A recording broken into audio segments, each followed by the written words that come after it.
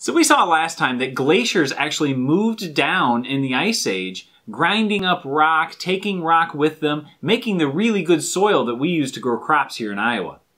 Glaciers can reshape the land. Well, as it turns out, rivers can too.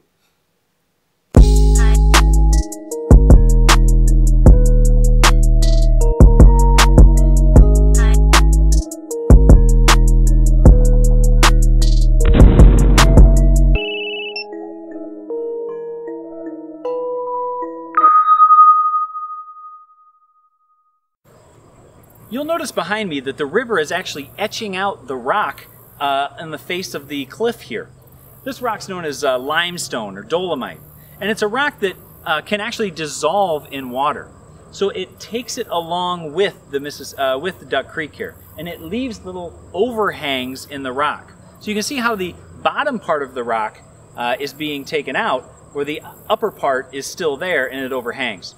If enough of this bottom part gets taken out, it will eventually fall and continue to eat away at the cliff. All around this area, the land actually goes down towards the creek. The creek is etching out parts of the land.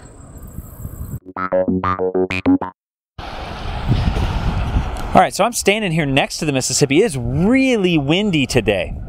And you'll notice that the waves from the Mississippi are kind of coming at me. And I found this cool little shore right here that you can see the waves come up right onto the sand. Now, as those waves come onto the sand, they carry that sand with them down the Mississippi. What's really interesting about today is that the Mississippi is actually flowing towards the right side of your screen. It flows downstream that way, but it looks like the top of the water is coming at me towards the left part of your screen. That's kind of cool. And that's because the wind is really big today, and it's blowing just the top part of the water towards me, where underneath the Mississippi, underneath the top part, it is still flowing downstream. So really, depending upon the day, the top part or the crests of these waves could be going any direction based on the wind, even though the Mississippi is flowing downstream towards Louisiana.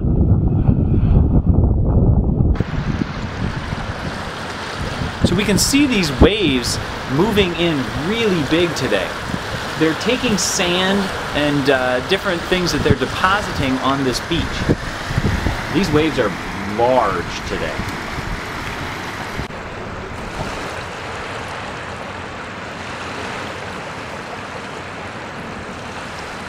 If we look a little closer, we can actually see the sand moving.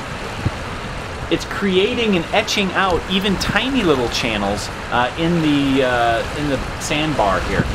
If we look closer at this one little channel, we can see the sand being carried along the Mississippi. This is called erosion.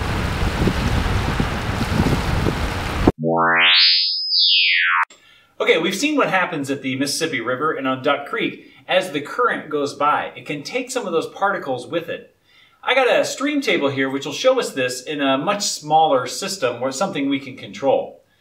All you gotta do is start the water.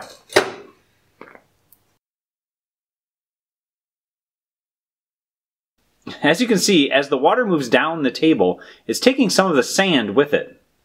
We call that erosion. It's changing the landscape as the water moves. Once we get to the bottom down here, you can see that the sand is actually being deposited in little areas at the bottom of the what would be the lake or the ocean or whatever is down there. It actually spreads out and creates kind of a delta at the bottom of the stream table.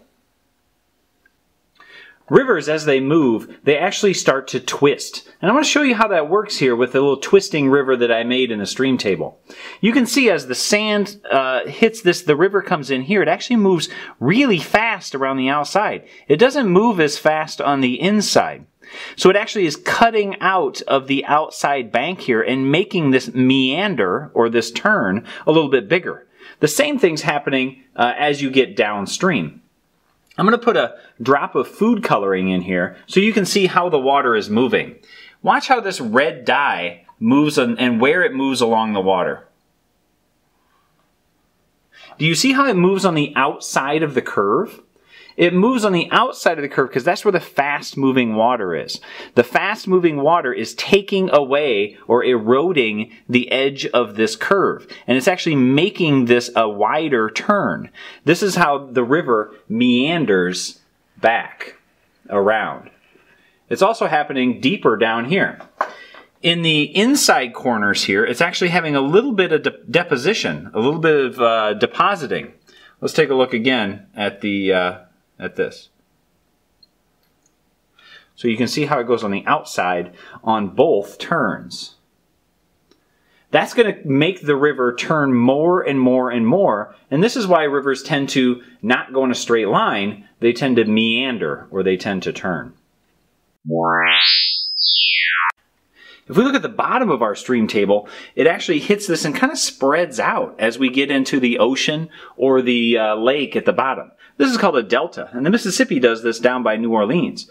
It meanders down and then it kind of spreads out and makes this delta at the bottom. Also, with a lot of deposition at the bottom, this makes you know, a wide kind of swampy area, which is what we find near the Gulf of Mexico and next to Louisiana. So we found out a lot about erosion today and how rivers actually reshape the land. On your worksheet, you're going to see that there's a picture of a guy that's got a house that's in some bit of trouble. Can you draw a model that shows why this happened? When I say draw a model, I mean draw a picture with some arrows that shows directions of things and how things are moving, and label some things so that you can tell me how it is this person's house is actually about ready to fall into the river. Do your best, and I will see you next time.